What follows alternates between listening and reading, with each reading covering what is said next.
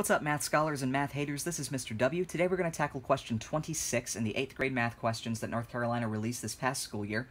We can see that we're just trying to figure out in which choice is y a function of x.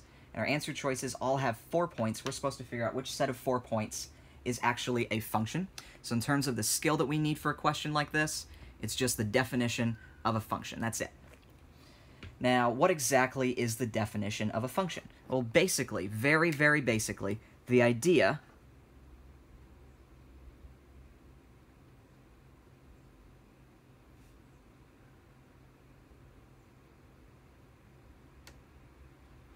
is that the same x number cannot, so I'll put a big X through this, cannot give us different y numbers.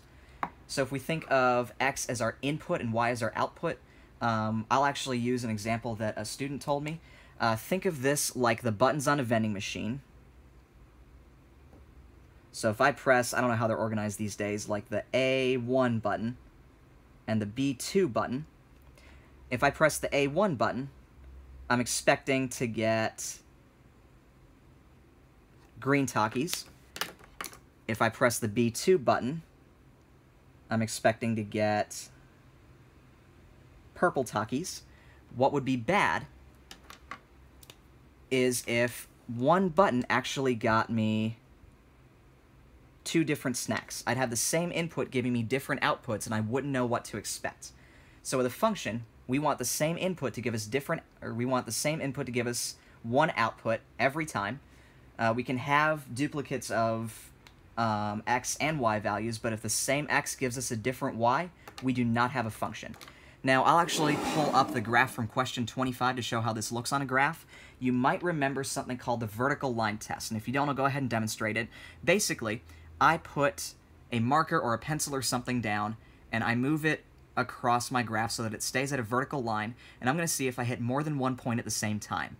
Just 1 point, just 1 point, just one, just one, just one, just one, just one, just one, and just one. Since I only hit 1 point at the same time, that's a visual way that I can know that I do not have the same x giving me different y's, so I know that these points, even though they don't make a line, they still count as a function.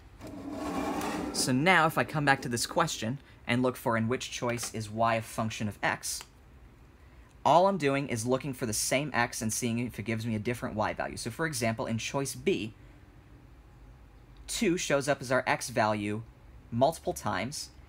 At one time it gives us the number 0, at another time it gives us the number 3. This is exactly what we don't want, so we know that this is not a function, and we know that B is not our answer. For choice C, I have an x of 2 and an x of 2, giving me different numbers, 5 and 12. That's what I don't want. For choice D, I have an x of 6 coming up twice. One time it gives me 2, the other time it gives me 8. That's what I don't want, so I know that this is not a function, which brings me to choice A, where I have different x, different x, different x, different x. Since I have all different x's, I don't even have the same x to test and see if it gives me a different y.